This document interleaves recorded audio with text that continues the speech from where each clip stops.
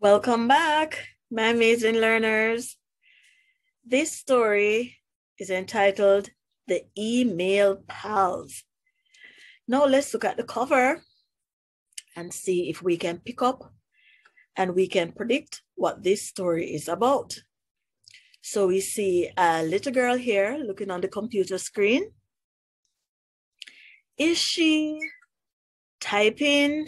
Is she just looking? What is she going to do in this story? Let's look at the title again, The Email Pals. We know that pals is just another word for friends. But what does email mean? The E in email, what does that mean?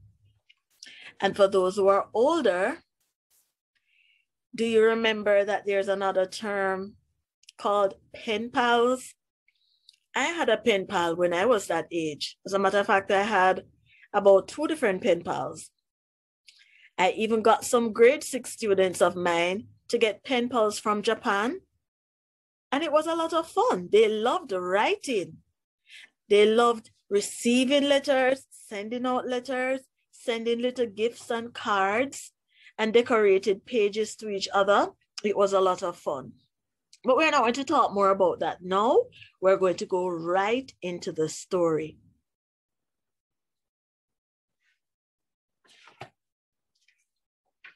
It was the first day of school. Gina was happy. Her best friend Tyra was in her class.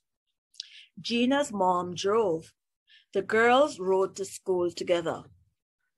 Here we have Tyra in blue and white stripes, and we have Gina in the middle.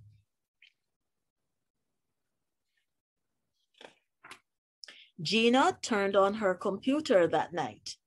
Gina wrote Tyra an email. Hi, T. Today was a great day. Did you have fun? G.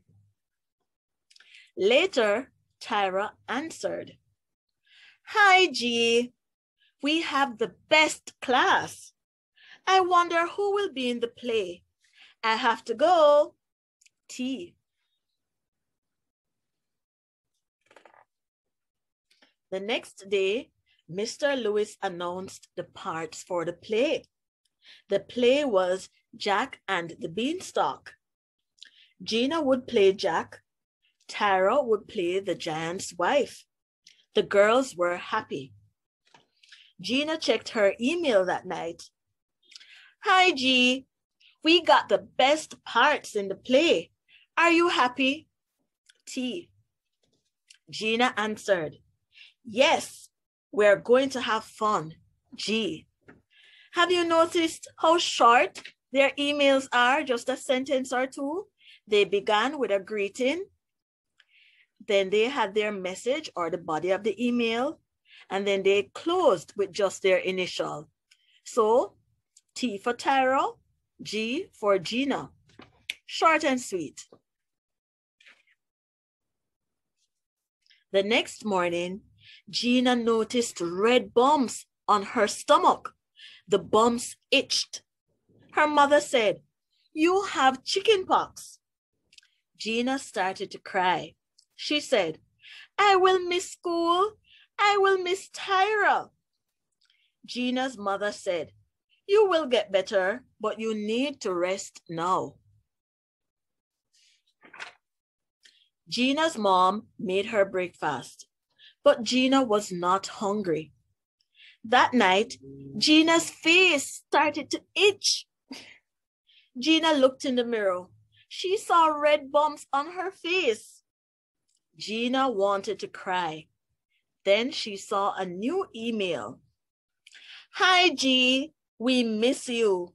Feel better soon. Love, Tyra.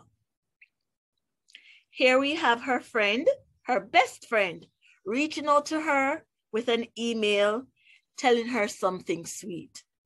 Can you think about a time when your friend wasn't feeling well and you sent a message, or when you were sick and a friend sent a sweet message to you? The red bumps moved to Gina's chest and arms. Her mom said, "You will be better soon." Gina waited for another email from Tara. Later, Gina saw 25 emails. I wonder who wrote those emails. The emails were from the class. Gina answered them. Then she wrote to Tara, "Dear Tara, you are the best friend I could ever have. Love, Gina." Gina was well by Monday. She went to school. Gina's class was starting to work on the play. The play was great. The end. Did you enjoy this story? I really hope you did. Now, if you look back to the beginning of the video, you'll notice a red box right here at the top. It says realistic fiction. That's just letting you know that this story has a lot in it that seems real, like everyday life, something that could happen, but it is still a fiction story, something that someone made up. Now, this story is now finished. It was short and sweet, but you are going to complete 3 things: a character map or a character web. Some teachers call it that. The second thing is that you're going to try to retell the story using the 5 W's. Who, what, when, where, why. Who was in the story? What happened? Why did it happen? When and where did the story take place? Retell your story using the 5 W's. And the last thing you're going to do is answer the questions that I'm going to add to the end of this video. And that's it. I really hope that you enjoyed the video. You enjoyed this fun little story. Give it a thumbs up, comment below, and please subscribe to the channel. Bye-bye.